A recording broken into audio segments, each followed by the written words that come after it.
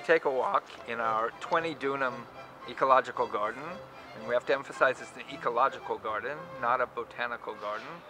In Zev Naveh's vision, the founder of the garden saw humans as an integral part of the human nature system, or what he called the cybernetic system, where you cannot separate one from the other. Zev Naveh, whose vision really drove the creation of the garden, was absolutely a visionary. He was saying things 30, 40 years ago that now we're treating as if it's some kind of new science. And what he was saying then was that we have to end the separation between the natural world and the human world and stop looking at those as two independent entities. One of the first publications that I read on environmental education was a publication of Zev Naveh, who was thinking already at the early 1980s about how to make people learn about the environment, appreciate the environment, and be active in their environment. The emphasis of the garden is a teaching and research garden. That is, we want courses to come out, we want students to come out, we want researchers to come out. We take the pre-service teachers and we teach them how to teach in the outdoors in the ecological garden, and we use it as a lab, as every other lab they use at the Technion.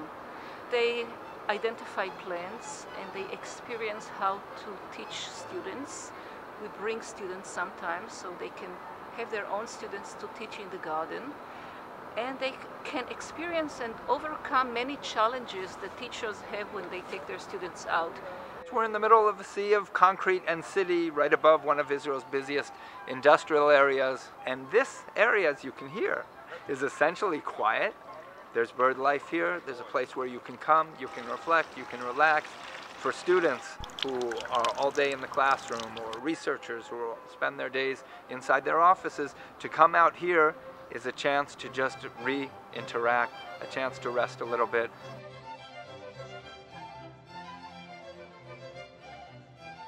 Recently we had two planting tree ceremonies here. One with the president of the Technion, who planted an oak tree together with kids of the after-school clubs. The other, a few weeks later, we planted the tree for the memory of Zev Naveh. Again, another beautiful oak tree. And all the people who appreciate Zev Naveh's memory came to plant with us. One of the great design features, if we look from the perspective of landscape architecture of the garden, is that it actually takes advantage of the topography and drains a lot of the flood runoff and also a lot of the water coming out of the air conditioning units of buildings, and it flows through here, and we can take advantage of that flow to recreate wetland environments. And this place, which was actually nowhere at that time, was just a place where chemical waste was dumped. And one of the first areas that was cleaned in order to become part of the ecological garden was this area, which is now a pond. The pond is very, very beautiful, and it's one of the main attractions, especially in the summertime. One of the uniqueness of this garden is that it has an actual natural Mediterranean creek with flowing water during winter, and just the natural waterfalls and boulders and the natural vegetation of Mount Carmel. Come into the ecological garden and suddenly you're reminded, at least with regard to the natural environment, where you are. You're right in the middle of the Carmel region.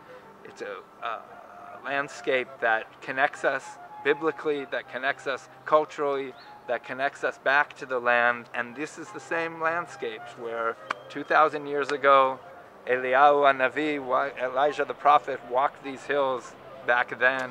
They're the exact same environment that you can read about in the stories of the Torah.